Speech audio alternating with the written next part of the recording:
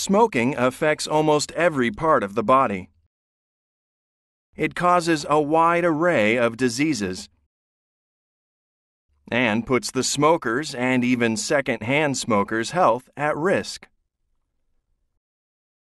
The diseases brought on by smoking include heart diseases, respiratory diseases, oral diseases, cancer, and others.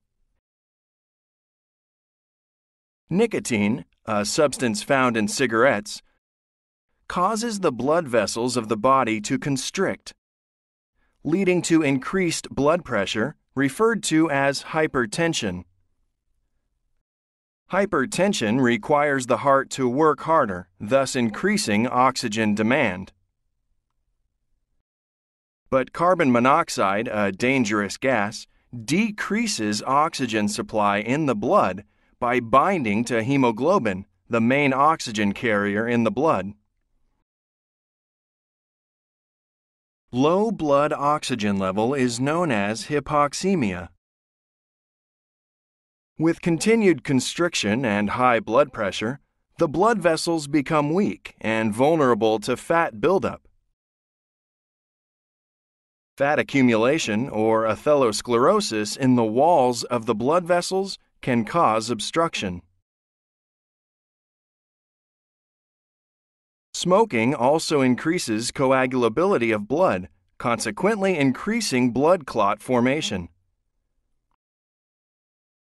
All of these effects contribute to the development of cardiac arrhythmia, heart attack, and peripheral vascular disease.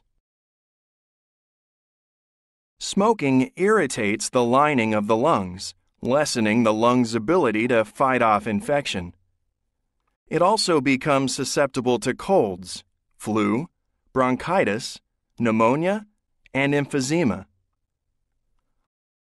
Long-term exposure to smoke also affects elastin, the enzyme responsible for the lungs' flexibility, leaving the smoker prone to emphysema.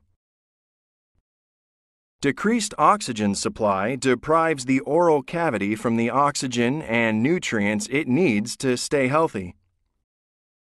Infection can easily penetrate the oral cavity with its weakened health. Smoking causes negative effects to the mouth, such as tooth discoloration, bad breath or halitosis, impaired sense of smell and taste, greater susceptibility to inflammation, and tooth loss. Cigarette smoke contains toxins called carcinogens that trigger the growth of cancer cells. Cancer may develop in any area of the body exposed or even not exposed to the smoke.